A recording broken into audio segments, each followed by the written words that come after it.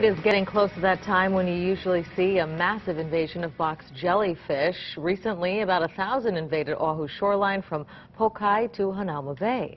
Now, the monthly influx is due later this week, but are we doing enough to prevent and to treat those painful stings? KITV4's Catherine Cruz talks to one woman who says no. Hanauma Bay draws thousands of people every day. Suzanne Hammer swims there several times a week. She recalls being stung on her face by jellyfish last month, which she says stayed swollen for days. My main concern is all these poor visitors that are getting stung, and especially children, and they just don't have any idea what's hit them. When it hits, a box jellyfish is so incredibly painful. It was all I could do to swim in. UH researcher Angel Yanagihara is a jellyfish expert who believes more can be done to protect beachgoers.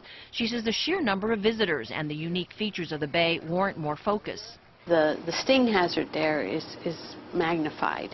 And the last couple of months there's been an enormous number of stings being reported from there. Last year, the city closed the bay twice because of jellyfish. The decision was based not just on the influx, but on the number of ambulances that were called to respond. Last month, on January 19th, the number of stings hit 50 as of noon, but the beach stayed open. Hammer wonders if there shouldn't be a better policy to trigger the closure. Lifeguards make a recommendation to the Parks Department, who in turn check with the Managing Director's office. We need to have better education, more prevention, and better treatment options.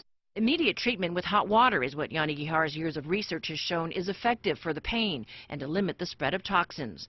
A year ago, Yanagihara said Ocean Safety supported requests to have hot water available at the beach. Here it's a year later and sting victims are still being put in cold water showers. I know from my own personal experience that is absolutely horrific and the worst possible thing to do.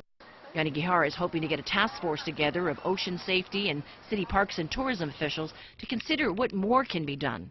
Clearly, I think we just need to coordinate our efforts. I think everyone wants the best outcomes. She's working with UH Hilo Pharmacy School to produce a concentrated lotion to help prevent and treat the painful stings.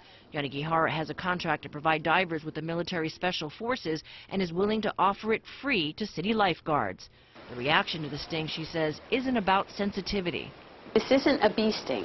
This is more similar to a rattlesnake bite. You're not allergic to rattlesnakes. You're not sensitive to them. It's a dose response. Now, Yanagihara has applied for a grant to help create a box jellyfish task force to come up with the best protocols to deal with the monthly invasions. She says the problem isn't going to go away. Back to you.